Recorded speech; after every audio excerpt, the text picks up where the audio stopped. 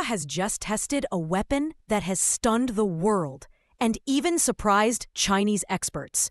A weapon that travels at the speed of light, strikes silently, and can destroy enemy drones in seconds. This is India's very own desi high-power laser weapon. On Saturday, off the coast of Odisha, the Defense Research and Development Organization, DRDO, carried out a historic test of the Integrated Air Defense Weapon System, the IADWS. Defense Minister Rajnath Singh declared. These unique flight tests have established India's multi-layered air defense capability, a shield that will protect our skies, our bases, and our people from enemy aerial threats. So what exactly is the IADWS? It's a 3-layered defense shield, combining quick-reaction surface-to-air missiles, very short-range air defense missiles, and at its heart, a laser-based directed energy weapon.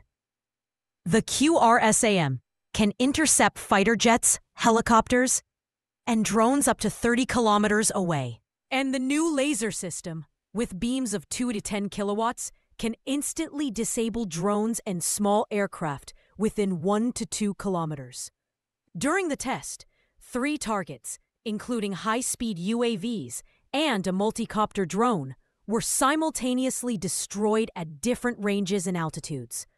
Every component, radars, communications, and weapons, worked flawlessly.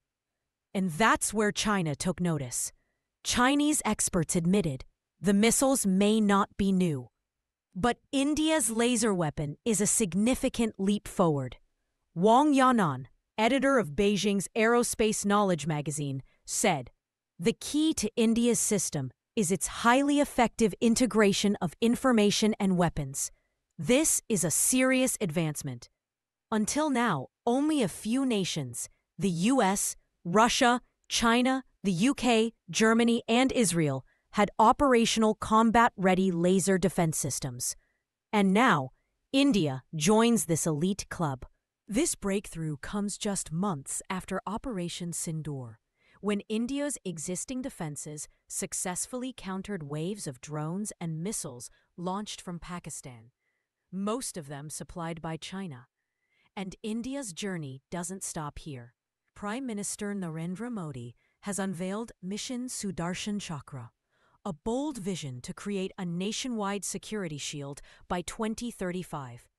Inspired by Lord Krishna's legendary weapon, this mission will protect strategic sites, cities, and even religious places using 100% indigenous technology.